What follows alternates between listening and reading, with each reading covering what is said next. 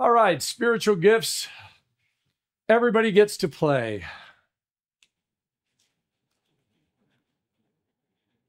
Now, as I mentioned over the last couple of weeks, this is where you find the spiritual gifts. Hebrews 5 is something that not everybody includes, but this is where I think God lays the foundation for spiritual gifts, where he says this is all about unity.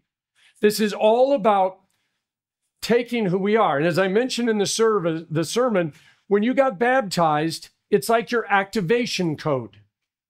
And when somebody says that spiritual gifts are only among believers, it doesn't mean that when you are singing, the moment you step outside the church, you can't sing or play guitar or administrate or any of the other things. What it means is that God has given you these particular gifts so that when you are inside the body of Christ, they become a way for individuals to build up the body, meaning the church.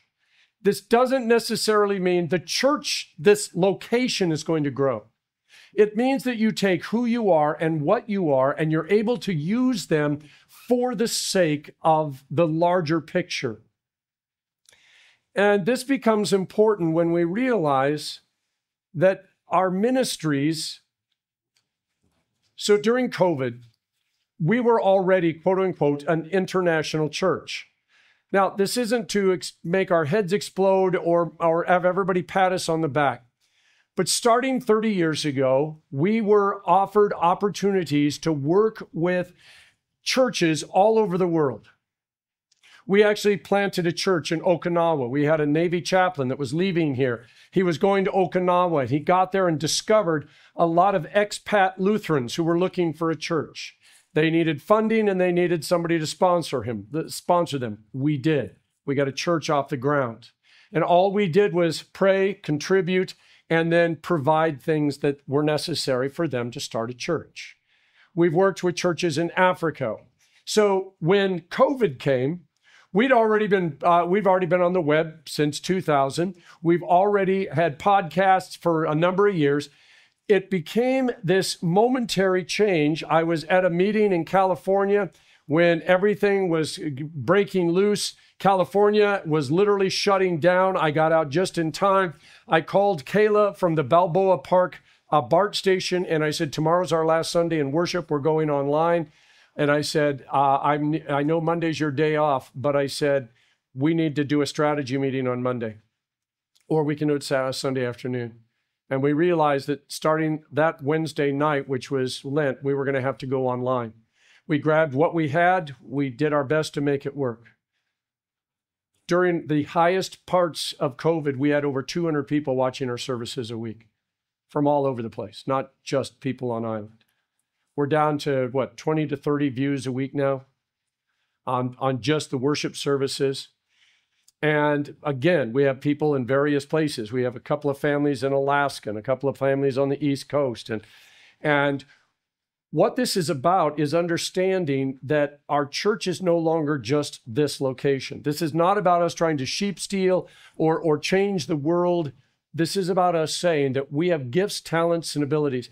Daniel keeps working on how to best reach out and work with a world that is changing rapidly. One of the things we discovered yesterday was nobody under the age of 30 is using our online giving. Mostly because they don't do that kind of stuff. They use Venmo. So we've got to figure that out. One of the things we also realized was different changes in how people view the service. So that's when we started doing just the sermon on YouTube versus the entire service that's also available on our website. We also offer it in a written form, in an MP3. This is not us trying to look like we're a big church. This is us saying we realize that in a few extra minutes of work each week, we can provide a variety of sources for various people. So the last 2 weeks, I was preaching at Christ Lutheran Church in Hilo, even though I was here. Pastor Zier was on vacation. While he was on vacation, he took 2 of the sermons off our website. He had an elder who did the liturgy, and I provided the sermon. You know, it's one of those things you look at that and you say, this is something that, to be honest, we wouldn't have thought of 10 years ago. But we also have the ability, thanks to the specific gifts, time, and talent that's in this congregation, to do these kind of things. And that's where Hebrews 5 comes in. Romans, 1 Corinthians, and Ephesians, that's where it actually lists out all the gifts. Now, last week we got started and we went through a couple of them, but this week we're going to start with discernment. Now, discernment is a tough gift. The Greek word for the gift of discernment is diakrisis. The word describes being able to distinguish, discern, judge, or appraise a person, statement, situation, or environment. In the New Testament, it describes the ability to distinguish between spirits, as in 1 Corinthians 12:10, and to discern good and evil, as in Hebrews 5:14. When you have the gift of discernment, it means by listening, you do more than just hear the words. By looking at someone's face, you have the ability to look at an individual and have an idea what they're saying and why they're saying it. When we deal with homeless individuals who walk into our office, the moment that they have a very polished story, it tells me several things. They have told this story over and over again. It is something that they have rehearsed. And number 3, it is something that they have magnified to get the most gut punch so that we're motivated. A number of years ago, I walked into the office. Jerry introduced me to a guy, and this guy had told the most amazing story. His son had been killed in action in Afghanistan, and the United States government was not going to pay to ship his body back to the United States. And he needed $1,000 from our church in order to transport his son's body back so that it could be buried. Now, Jerry, bless her heart, because she had a heart as big as Texas, is listening to this guy and all that he's saying. And I walk in the door and kind of interrupt it. And I said, well, give me just a minute. I called one of our chaplains and I said, I need your son's name. I also need his ID number. Why would you need that? I said, I'll take care of it. I'll get it shipped back right away. I said, I guarantee that this chaplain, who's a Navy captain, can make a phone call, because I said, if your son really was in the United States military and was killed in action, they will bring his body back. The man says, I'll be right back. I have to get some of that information in the car. He went out to his car and left. See, there's things that you know. This isn't me having the gift of discernment. This is me listening to a story and saying, this is not true. And there's a difference between those who are so open and so wanting to give and those of us who unfortunately have experience. Mine is experience. I don't have necessarily the gift of discernment.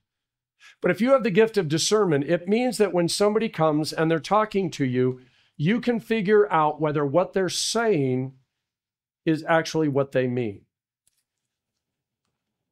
The Holy Spirit gives the gift of discernment to enable certain Christians to clearly recognize and distinguish between the influence of God, Satan, the world, and the flesh in a given situation.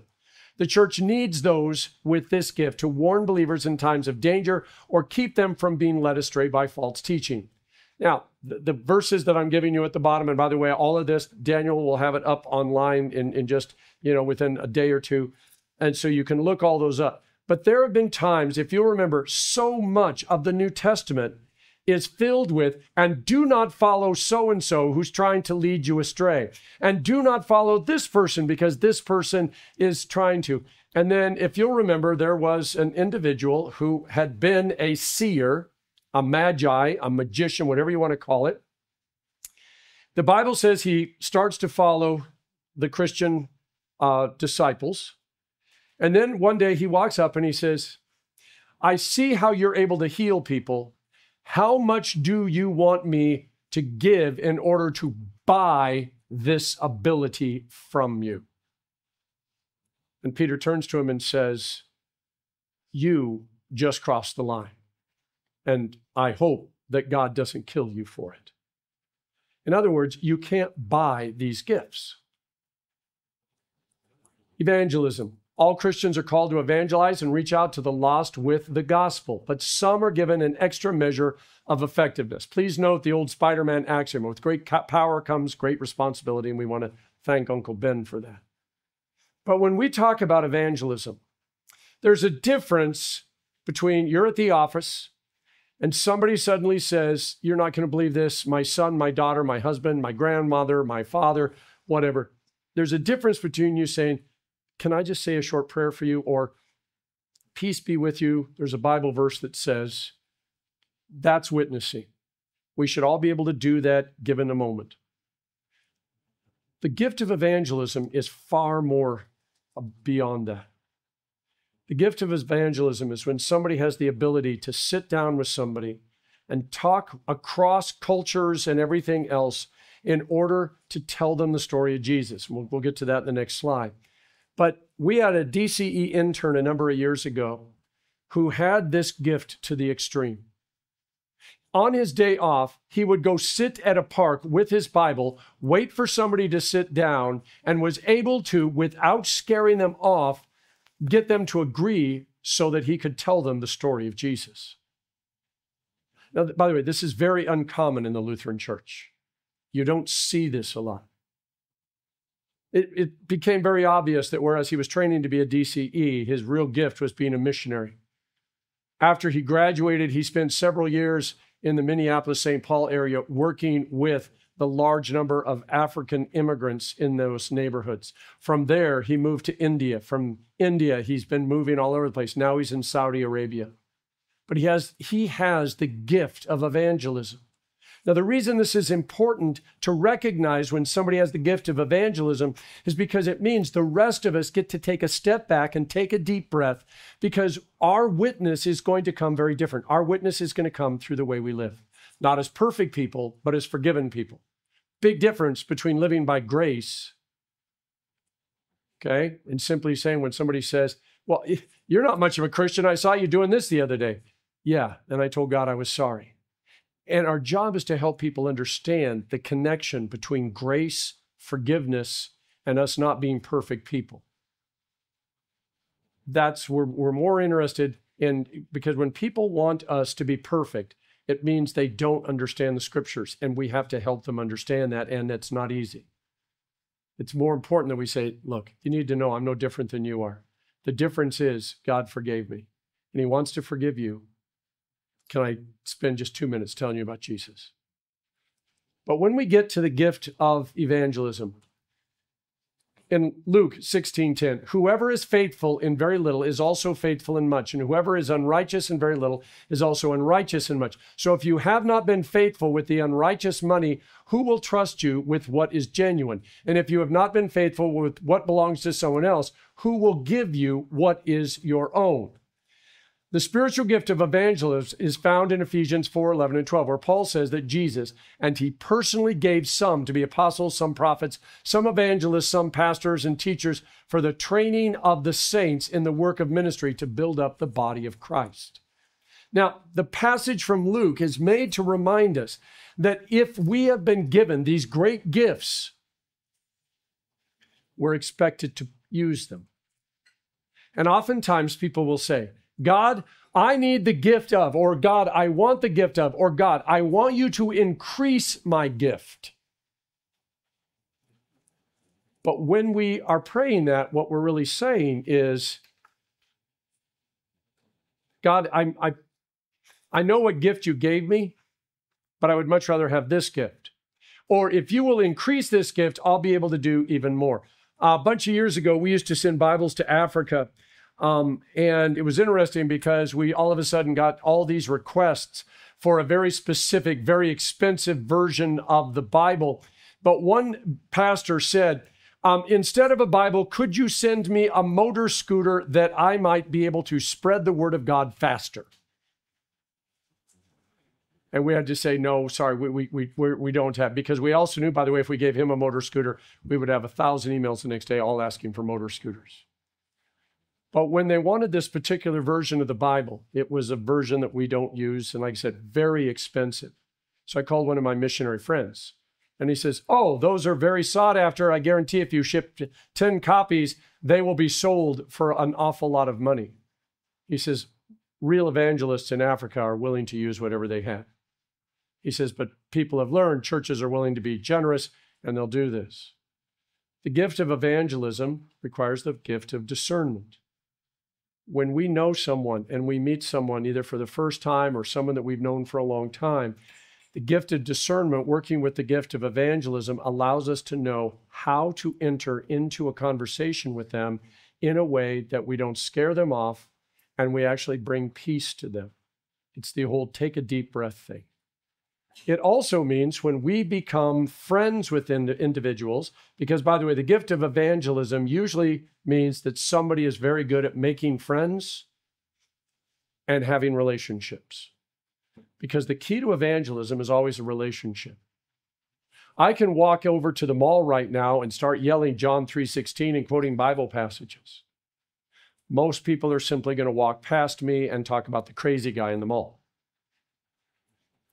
Where we get the chance is when we step into a situation and somebody is lost, somebody is searching, somebody is hurting, and we walk in, and instead of quoting Bible passages, the first thing we do is we just say, "You don't look like you're doing well.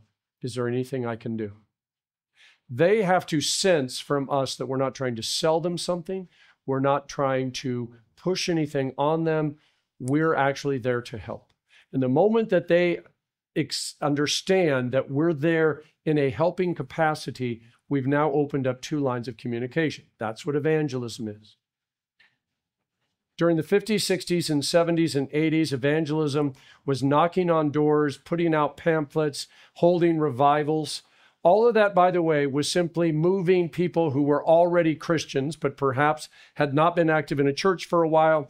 And all we were doing was we were moving people around to the various churches. We were getting people who had, been hurting a little bit. We'd take them to a revival. We would give them a great emotional experience. And then, 6 months later, we'd come back and they would re-give their life to Jesus again. I'm not saying there's anything wrong with this, okay? I understand why people do this. But evangelism is something very different. Evangelism is when you work with individuals, often one-on-one or small groups, in order to get them a basic understanding of who they are and what sin is and what grace is. Then we move on, by the way, to discipleship, and we'll get to that later. But evangelism is simply introducing people to the gospel in such a way that they now know that there's a God who loves them and that there's a person on this earth who loves them. The Greek word for evangelist is eugelistes, which means one who brings good news. This word is only found in two other places in the New Testament, Acts 21:8 and 2 Timothy 4:5. Evangelists are given the unique ability by the Holy Spirit to clearly and effectively communicate the gospel of Jesus to others. Keyword, clearly and effectively. They are burdened in their hearts for the lost and will go out of their way to share the truth with them. Evangelists are able to overcome the normal fear of rejection and engage not believers in meaningful conversation about Jesus. Their gift may be broad to all people or narrow, specific ethnic or cultural group. So we don't get it nearly as often as we used to, but how many of you remember having either the Mormons or the Jehovah's Witnesses on your doorstep? Okay. Now, they both, by the way, go through specific training on how to accept rejection, because they are going to be rejected probably 25 out of 50 times at least. And the other 25, by the way, are going to be marginal. Now, the Mormons have a little more leeway. They're a little bit better known. And by the way, the moment that they start saying, family is important to us, we also want to help you financially, make sure that you are prepared for anything. So there's things that they offer that people will say, well, come in and talk to me more about this. Now on Saturday, was it Saturday that Jehovah's Witnesses were across the street? Yeah, yesterday. Anyway, Jehovah's Witnesses love to go over there and they got this little umbrella and they have all of their tracts out. Jehovah's Witnesses, by the way, a blue-collar organization. And by the way, their biggest thing was once upon a time, they actually said there's only going to be X number of people, the 144,000 in heaven. The problem was when they hit 144,001, now they got a problem. And so they had to redo a little bit of their thought process. But the Jehovah's Witnesses are very specific. Blue collar, they don't celebrate birthdays. They don't celebrate Christmas or Easter. They don't do holidays. And so, but their tracts, the Watchtower, very specifically targeted to blue collar people, people, especially that are poor, who feel like they have been left out of the world and of everything. And here, this is going back to the old days when we sang spirituals after the Civil War about nobody knows the trouble I've seen. And this is where you'll get the Jehovah's Witnesses. So they would come to the door, knock on the door, and they want to hand you the tracts. They want to talk to you. They want to pray with you. And they're going to get rejected most of the time. They had to be working through that. And as they worked through it, they had to be understanding that when they got someone, that it was very important. But they had to be willing. They were always very well dressed. The Mormon missionaries, remember, they always have the little black name tag, white shirt, thin tie, black pants. The women were always wearing nice dresses. And, this is something that they're used to. Evangelists are okay with being rejected. They have to be, because they also understand that they're planting seeds. My job is not to go and save 50 people today. My job is to plant seeds with 50 people so that in a moment, somebody walks up and says, I've told you the story about our neighbors who worked for the Secret Service. And one night, somebody rings our doorbell, and I go to the door, and the first thing they say is, "You're a pastor, right?" Well, all they wanted to do was give us mangoes that had come off the tree. No, papayas, whatever it was. Anyway, some fruit. And they had a whole bag of it that we brought to church, and then we gave to the food bank out in Waianae. But the fact that they knew I was a pastor was important. We've had others that have called up and said, "You're that pastor I met at so-and-so's wedding or so-and-so's funeral. Can I talk to you?" All we do sometimes is scatter the seed so that when they need someone, they say, "Okay, now I'm open. I'd like to talk to you." That's what an evangelist does. Constantly sowing seeds. And as Jesus said, we know that some of it's going to fall on sidewalks and immediately, be useless. Some of it's going to spring up, but it's shallow soil. Some of it is going to get choked out by the weeds, and some of it will blossom. And this is evangelists are constantly sharing and planting seeds. They continually seek relationships with those who don't know Jesus and are open to the leading of the Holy Spirit to approach different people. If you'll remember in the first part of the book of Acts, God has told him, go out and make disciples of all nations. The apostles pretty much go to the cities because there's tons of people. And remember, first they primarily worked among the Jews. And yet Philip is told to go out into the middle of the desert. Now, going back to my Baptist days where every week people would show up to church and say, "I led 9 people to Jesus this week. I led 3 people to Jesus this week." And this whole thing, they were always, the number of people that were led to Jesus. So, all the disciples that are in the cities are saying, "Man, we saved 5,000, 6,000 were added to the church that day," all this. And then there's Philip who goes out into the middle of the desert. And it's like, how many people are in the middle of the desert? And the answer is almost none. But he runs across one person who happens to be the Ethiopian eunuch, who is the treasurer for Queen Candace of Ethiopia. And he's reading about Jesus. And he says, "I don't understand." And Philip explains it to him. And he says, "Can I be baptized?" "Yes, let's go." And he baptized him. And then it says, Philip was snatched away and sent elsewhere. The Ethiopian eunuch went back to Candace and said, "I got to tell you about Jesus." And it becomes the first Christian nation as a whole, planting churches everywhere. And so when he got back, everybody's like, "Hey, we had 5,000 added to the church." And Philip goes, "I had one." But that one was what God needed. They love giving themselves away for Jesus, 2 Corinthians 4:7. And it brings them great joy, knowing that they are the feet that bring good news. That's from Isaiah 52. Exhortation. Now, this is the spiritual gift of exhortation, is often called the gift of encouragement. The Greek word for the gift is parakleo. It means to beseech, exhort, call upon, encourage, strengthen, paraclete. It's someone who comes alongside you. In Acts 4, it says, Joseph, a Levite and a Cypriot by birth, the one the apostles called Barnabas, which is translated son of encouragement, sold a field he owned, brought the money and laid it at the apostles' feet. Now, the one that they call the son of encouragement. In other words, this is the guy that you want working in the office, because when you're having the worst day of the world and you show up at work, you know that he is going to be there with a cup of steaming coffee just the way you like it, or in my case, iced tea. And when you walk in, and he's going to hand it to you, and the first thing he's going to do, he's going to speak words that just make you feel like everything's going to be okay. This is the gift of exhortation. The primary means of exhortation is to remind the hearer of the powerful and amazing work of God in Christ, particularly in regard to the saving work of Jesus. We see Paul commanding Titus to use this gift in Titus 1:9 and throughout chapter 2, particularly Titus 2:11-15. He also charges Timothy in 2 Timothy 4:2 because he says, this is what I need you to do. So obviously, Timothy had the gift of exhortation. And Paul's saying, this is your time to go out and be you for the sake of the gospel. The key word is proclamation. You speak the truth in love. Now, the reason that we use the word proclamation, pastors on Sunday technically proclaim the word of God. To proclaim means I'm simply telling it to you. I'm not going to argue with you. I'm not trying to prove it.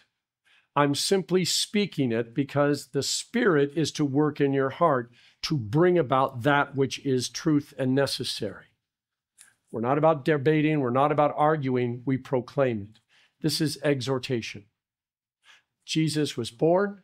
Jesus died. Jesus rose again. If somebody wants to argue at this point now, this is where we have to move on. We need somebody with a different gift. We had the funeral at a Punch Bowl on Thursday for Mert. And, it's one of those things when you're at a funeral, there are people there that haven't been to church for a while. And your job is not to hammer them, it's to remind them of Jesus. And this is important.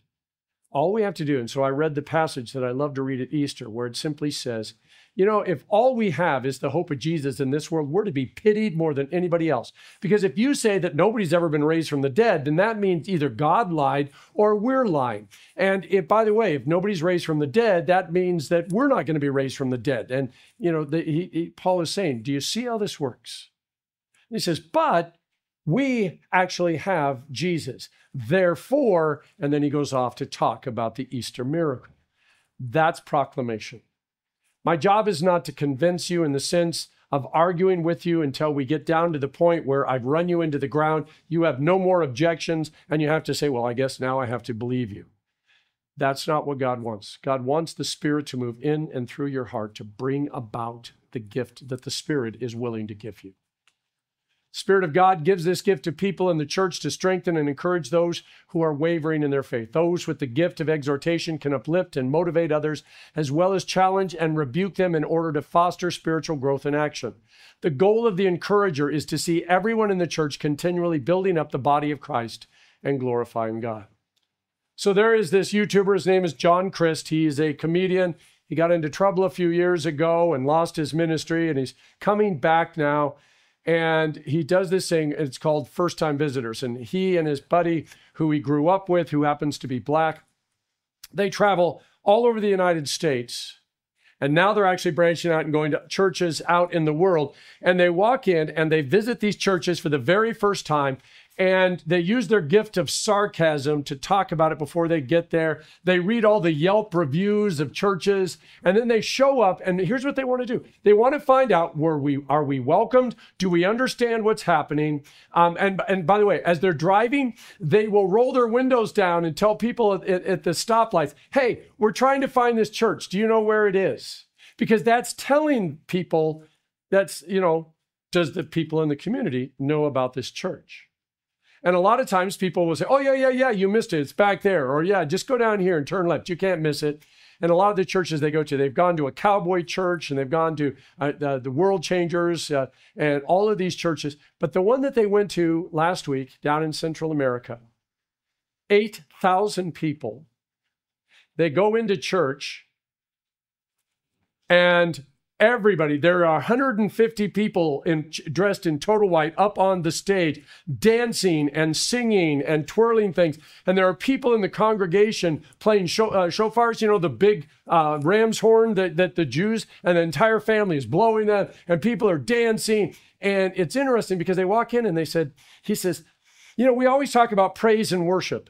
And he said, at this church, it's very obvious that praise takes place for like an hour and a half, where they just sing and dance and blow their horns and they wave giant flags and all of this is going on. And then he says, all of a sudden, it's like the switch is flipped. They take the offering And then the pastor gets up to preach and everything settles down. And then the pastor preaches for another 45 minutes to an hour. Service is 3 hours long. But he talked about the fact, he says that first hour and a half, he said all they're doing is singing and dancing and talking with one another and fellowshipping with one another and enjoying one another. And then they get to worship.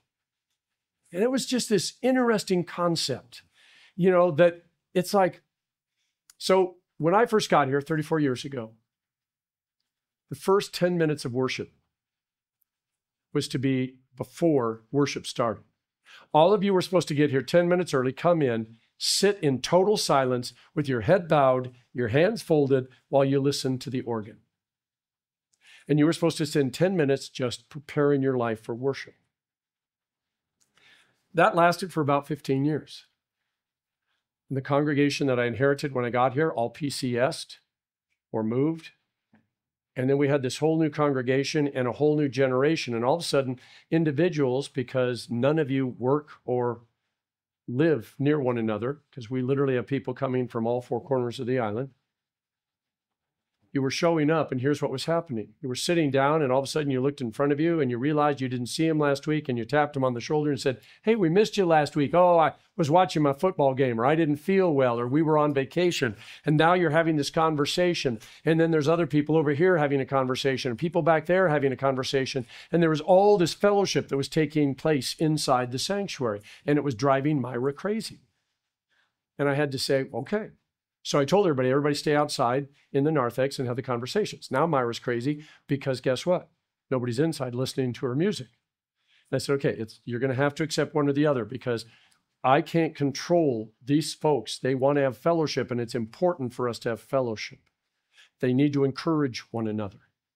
And if we can't do it in here, I said, so I wouldn't play louder, but just understand that when you're playing the organ, that people are going to be talking because it's the only chance they get to see one another. A few months ago, when we were short on offerings, I had somebody who said, Pastor, we spend an awful lot on coffee. I think we should get rid of that. That'll help. And I said, no, that's one thing we can't get rid of. Because coffee, tea, and the other things we have out there are the things that help people stay for even a few extra minutes, which enables them to create friendships. And if the church is going to be stable and grow, we have to have people that are connected, even if it's only one day a week and on Sundays. This is what exhortation is. It's when you walk in and you see something in the sanctuary, whether it's the cross, the banners, the candles, the rice, you see something that says it was a really bad week, but I've taken a deep breath and we're going to be okay. That's what this is about. And this is why exhortation becomes so important. The gift of faith. We talked about this in the sermon last week. The spiritual gift of faith is not to be confused with saving faith. All Christians have been given saving faith. That's Ephesians 2, 8, 9, 10.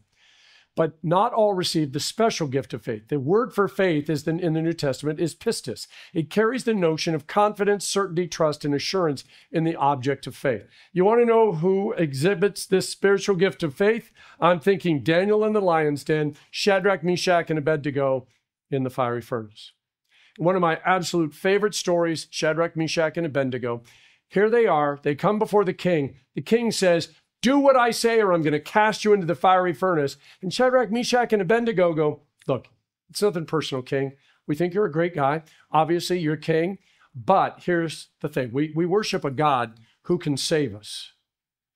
Doesn't even have to snap his finger. Just wink. We're saved. But if he doesn't, and we die, we get to go be with him forever and ever. So it's nothing personal, king, but you lose either way. Either he saves us and now you've lost faith, or we die. You feel really good, but we're with Jesus and we're not worried about it anymore. And this is when the king decides to heat up the furnace even hotter because it angered him. And this is the gift of faith. This is the ability to say, I know that, as Martin Luther said, goods, fame, child, wife, they can take all of this. They've nothing won because the kingdom is ours forever. This is the faith that allows us to live in such a way that we recognize that the stuff in this world is not what's truly important. It's necessary. It allows us to take care of our family, our communities, etc., but it's not the end all. The gift of faith is rooted in one's saving faith in Christ and the trust that comes through your relationship with the Savior. Those with this gift have a trust and confidence in God that allows them to live boldly for Him. This gift is given to those who will face greater challenges and obstacles in their life because they are who they are. This is where, when you look at Mother Teresa and Billy Graham and some of these great figures, you understand we were given a faith to handle everything in our life. Psalm 139, every day of my life has been written in your book. They were given enough faith to get through everything that they were going to face. And when God says God will not give you more than you can handle, the rest of the verses, He will always provide a way of escape. If you run past the giant flashing exit sign, nothing God's going to do about it. He might put another exit further down, but He gave you the exit. If you choose not to take the exit, then you can't blame God. In the Bible, the gift of faith is often accompanied by great works of faith. In Acts 3, 1-10, we see the gift in action when Peter sees a lame man at the beautiful gate, calls on him to stand up and walk in the name of Jesus. Jesus said even a small amount of this faith could move mountains. Paul echoed this truth in 1 Corinthians 13:2. The Holy Spirit distributes the gift to some in the church to encourage and build up the church in her confidence in God.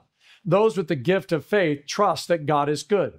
They take Him at His word and put the full weight of their lives in His hands. They expect God to move and are not surprised when He answers a prayer or performs a miracle. Now, this, by the way, is again where you also need the gift of discernment. So somebody walks in on Sunday morning, they say, I have the gift of faith. We say, that's great. And they say, well, here's the thing. God told me that you were to tear everything down on this corner and you're to build a new 15-story building with everything in it, and God will provide the funds. But first, you got to take the first step and you need to tear everything down, and then God will reward you by giving you the money. So in other words, the money's going to come after you tear everything down. This is where then we need somebody with the gift of discernment to come in and say, okay, we need you to discern and make sure they're not related or, they're getting paid by each other.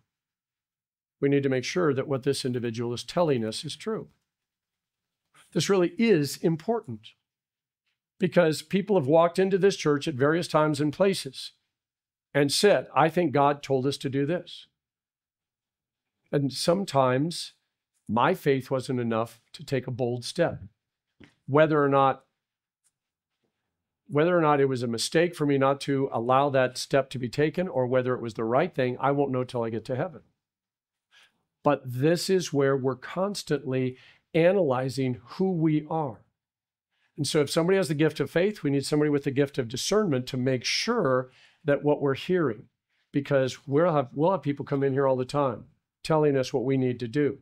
The question is, as I talked about the individual that was here several months ago, that his gift, by the way, was knowing what a church should be. And he flat out told Kayla, your church needs to add this, this, and this before I will consider being a member here. We had to feed him lunch. We had to have a couple other things. And it was very obvious that all of this was about his comfort, not about the church. We said, right down there, the Methodists already have a lunch, and they already have a choir, and they have a couple other things you asked for, so we think it'd be best if you found a church down there. We don't know where he went from there, but it was interesting because one of the things you need to understand is, everybody look back. See those chairs that are stacked at the back there in front of the pictures? He crawled up and was sitting on one of those chairs and said, I was late to church, so I couldn't come in. And then during the sermon, Kayla kept saying, let's go out in the narthex, and he wanted to talk right there. It's one of those things where we go, well, if God's going to speak to us, I also trust, by the way, if God really wants us, like Jonah, He wants this church to go and do something, He'll make sure that we get it done. We just don't have to be swallowed by a whale first. Healing. Spiritual gift of healing found in 1 Corinthians 12:9 is actually plural in the Greek. It's charismata amaton. It literally is translated gifts of healing. The spiritual gift is closely related to the gifts of faith and miracles. All spiritual gifts are exercised in faith, but gifts of healings involve a special measure. This gift is interesting in that there is no guarantee that a person will always be able to heal anyone. It is subject to the will of God. So last week, we have a couple of doctors in the church. One of them was leaving, and I just said, hey, doc, we're going to be talking about the gifts of healing. How do you feel about that? And he says, I always go with, and he told me who came up with this quote, he says, I just put the Band-Aids on, God does the healing. Now, I love that because when I go to the doctor, I used to be a big fan of watching House MD because they were always guessing, and most of the time they got it wrong until they got it right. And oftentimes when I go to the doctor, and this is one of my, hey doc, every time I do this, it hurts. And you know what the doc says? Then don't do that. Okay. But if he's a really good doctor, he'll say, okay, let's analyze your range of motion. Now, does it hurt in the shoulder? Does it hurt here? Where does it hurt? Okay, let's take an x-ray. Let's do, this, an ultrasound. Hey, you know what? You stretched a muscle. Keep this here. Get one of these braces. Go about 3 weeks, and then I need you to do these exercises, and you'll be fine. Okay? Now, that's the gifts of healing. But, it's different because in the scriptures, most of the time when we see the gifts of healing, what we see first, by the way, is they've tried everything possible. They've gone to every doctor. They've gone to every shaman. They've gone to every woman who has promised anything, any man who promised anything, and their child, their servant, their mother, their father can't be saved. That's when they come to Jesus. The disciples were given authority to heal and cast out demons, but they were not always successful. The Apostle Paul was not able to heal himself and was told God's presence was sufficient. If healing is not granted, then we can conclude that God has greater plans for letting the person go through the illness or infirmity. This isn't about you not having enough faith. And therefore, and this is every time we had an individual here years ago whose son had a lifelong chronic illness. And we had Benny Hinn come in and he was going to do a revival. And she came to me and she said, is it a sin for me to go and try to get my son healed? And I said, no. However, if he is not healed, I do not want you coming back and saying it was because you or he did not have enough faith. I said, that's their excuse that they're going to throw on you. You didn't give enough money. You didn't have enough faith. You're not part of our exclusive club. That's why you're not healed. It's all on you.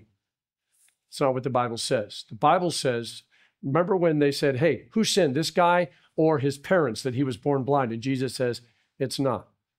This is so that God can be praised. That's where we have to understand. There were all sorts of people that were told. By the way, if you remember, when Jacob spends the night wrestling with God, before he's able to cross the river, God basically disjoints his hip and gives him a limp. For the rest of his life, he had to bear the scar. This proud, vain individual who's never had to say no to anything because he could do anything, now has to limp the rest of his life as a reminder that he's reliant on God. When we see this gifts of healing, sometimes we get healed, sometimes we don't. Ultimately, we always get healed.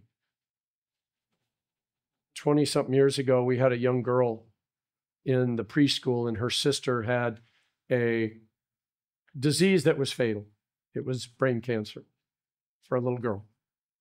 They weren't members of the church, but they'd asked me, and so I went to visit her down at Kapiolani over and over again.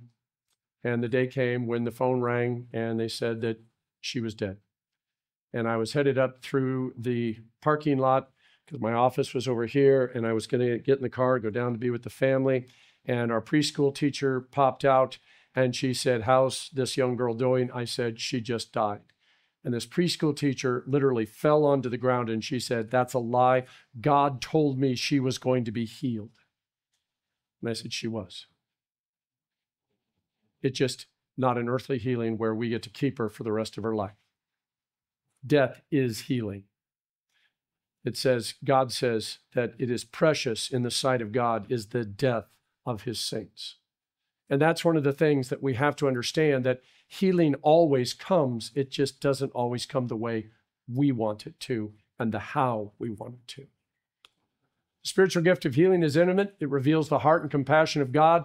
Jesus is the great healer and the physician, and during his ministry on earth, he healed countless people and cast out demons. And most of the time, not always, but most of the time, he did it by touch. And that wasn't because he needed to touch them. It was that personal.